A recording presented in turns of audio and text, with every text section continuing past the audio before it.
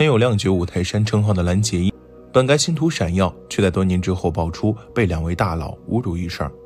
14k 大哥陈慧敏曾讲出这件事的内幕，而真相到底是怎样？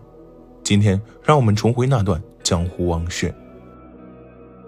1963年4月27日，蓝洁瑛出生在中国香港。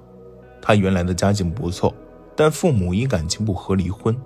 之后母亲带着她改嫁，但没想到继父具有强烈的暴力倾向。年少的蓝洁瑛没少遭受毒打，这也导致了她从小就缺乏安全感。在1982年的时候，她朋友的表妹想报考无线电视台训练班，蓝洁瑛就跟着一起去了。但交完报名表之后，那个表妹却不见了人影，于是她选择独自前往。就这样，蓝洁瑛凭借着青春靓丽的外形顺利通过面试，并成为了第12期无线艺员训练班的学生。跟她同期的还有刘嘉玲、吴君如、刘青云等人。刚从训练班毕业的蓝洁瑛没有什么人脉，就听从高层的安排，跟周星驰一起搭档主持儿童节目430穿梭机。她的运气确实很好，主持这个节目不到1年的时间就开始出演影视角色了。而如今大红大紫的星爷却在那个节目苦熬了3年。当时的蓝洁瑛备受宠爱，凭借靓丽的外形，刚出道就开始跟梁朝伟、刘德华还有周润发这种天王级人物合作。本应该大红大紫的蓝洁瑛却因合约问题跟 TVB 高层闹掰了。为了杀她的锐气，高层决定将她雪藏。但由于当时人手紧缺，再加上蓝洁瑛拥有众多的颜值粉，将蓝洁瑛雪藏的日期仅仅维持了几个月。只有 TVB 高层不得不对她做出让步，凭借超高的人气和观众人数，让她一跃成为 TVB 的当家花旦，更是获得了靓绝五台山的称号。有了名气的蓝洁瑛也曾有过一段时间耍大牌， TVB 高层知道后就对她进行了刻意打压，本来该她出演的作品一律换人。最后蓝洁瑛知道问题出现在自己这里，慢慢的开始转变。在1989年，蓝洁瑛到了事业的巅峰期，仅1年时间便有了7部电视剧播出。在1992年，更是跟刘青云、郑少秋等人合作了《大时代》，这部跨时代的作品直接将她推向1线女星的行列。之后更是跟星爷多次合作，其中最经典的应该就是《大话西游》里的春三十娘一角。讽刺的是，她跟影视中的春三十娘命运一模一样，而台词也惊人的相似。此地乌烟瘴气，各位又面目狰狞，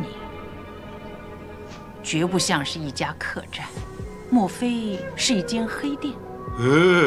明知是黑店你还敢进来？虽然当时的香港娱乐圈并不像黑店这么夸张，但这句话也暗喻了她悲惨的一生。按理说，像她这种拥有逆天颜值的美女身旁应该不缺乏富豪的追求，但蓝洁瑛就是如此刚硬，她的心中一直有对爱情的坚守。然而老天爷却并没有眷顾这个充满个性的女孩子。蓝洁瑛的第一任男友是一位乡绅的儿子，不算家世显赫，但绝对能够算得上中产家庭，二人甚至到了谈婚论嫁的地步。但在1986年，男友选择开煤气自杀，而原因至今都没有人知道。她的第2任男友则是香港知名主持人钟保罗，此人曾跟张国荣、陈百强合称三剑侠，但钟保罗因赌博深陷债务危机，蓝洁瑛用自己拍戏的钱帮他还债。然而在1989年，钟保罗坠楼自杀，年仅30岁。2次谈爱，男友都离奇自杀，再加上小时候的悲惨遭遇，让蓝洁瑛险些崩溃。然而谁都没想到，她的噩梦才刚刚开始。在1995年和1997年，蓝洁瑛的双亲相继离世。在1998年，自己出了车祸，大脑神经也受到了刺激。1999年，更是因服用过量药物产生幻觉，之后就被送到了精神病房治疗。无良媒体看出这一热点，开始对她进行疯狂的追击报道，甚至称她为疯婆子。其实她的疯还有一个更大的原因，那就是在1999年的蓝洁瑛被2位圈内大佬在新加坡给糟蹋了。然而这件事直到2013年蓝洁瑛才说出来，而且是媒体暗中拍摄的视频资料。由此可见，蓝洁瑛的本意是不想让媒体知道的。但视频最后还是被身为中国第一狗仔的卓伟爆了出来，而矛头直指曾志伟还有龙头大哥邓光荣。其实对于龙头大哥来说，这种事儿真的不算什么新鲜的，毕竟当年的香港娱乐圈是社团说了算，别说艺人了，很多公司都是这些大佬出钱创办的。就连 14k 大佬陈慧敏在提及这件事的时候也只是说，当年呢，很多艺人被大哥抛去了。只要拍一个大哥的戏，很多都給大哥溝咗去了，我哋叫溝女啦，係嘛？好，就連陳慧敏都不願意多說這件事兒，由此可見背後牽扯的人的勢力有多大。而曾某人在面對媒體提出這個問題的時候，就多次裝傻，故意逃避這個問題。一個手機視頻的訪問，所以就是想問一下，您跟他之前關係熟嗎？而且之前那個劉嘉玲說過，說只有您才能擁有藍潔瑛的內心。那說到是我，是因為他知道我們是好朋友。但在香港娛樂圈，同樣的是頂級大佬的向太曾轉發了一篇文章，裡面有一句話：唐老鴨欺負了蘭姑。由此可見，這件事絕對是真的。而這件事的始作俑者是誰，大家心裡明白就可以了。而這件事出來之後，就連身為大哥的成龍也對此避之不談。但有同樣的經歷的劉嘉玲卻說出了一些比較耐人尋味的話。他在面對記者採訪時說，曾某人是高人，其他人進入不了藍潔瑛的世界，只有曾某人可以。由此可見，這些事在圈內早已經成為了人盡皆知的秘密，但絕對不會有人指名道姓的講明白的。然而命運依舊沒有眷顧這個遭受痛苦經歷的美人。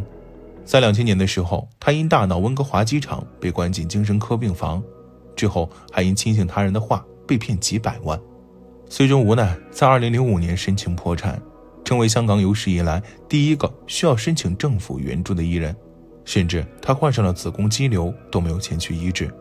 而當年他所謂的圈中好友卻一個個離他而去，而狗仔們卻抓住了這個大好機會，什麼破產呢、瘋癲呢、精神病之類的詞兒都整到報紙上。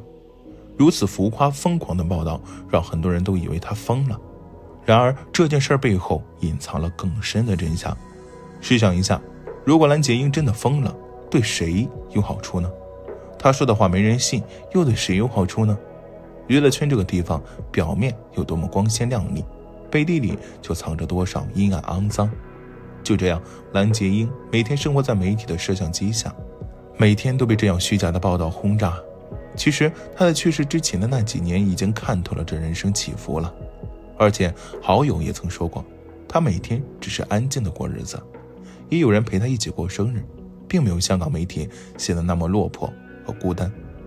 但他的經歷確實讓人心酸。從小父親打，長大後2次談戀愛，男友都自殺身亡，父母相繼離世，再加上被糟蹋的痛苦經歷，好像這個世界天生就對他充滿惡意。最終在2018年11月3日，警方接到報案後發現藍潔瑛在洗手間內去世，年僅55歲。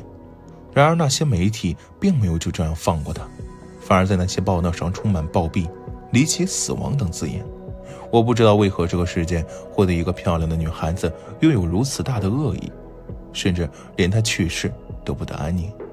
不管怎樣，最終還是古天樂帶頭替藍潔瑛操辦了後事，而他很多生前好友都沒有到場，可能是害怕某些背後的勢力，也可能是感覺對他有所虧欠。諷刺的是，這個受傷的女人終於得到了解脫，而某些人依然可以逍遙法外。或許這就是所謂的娛樂圈吧。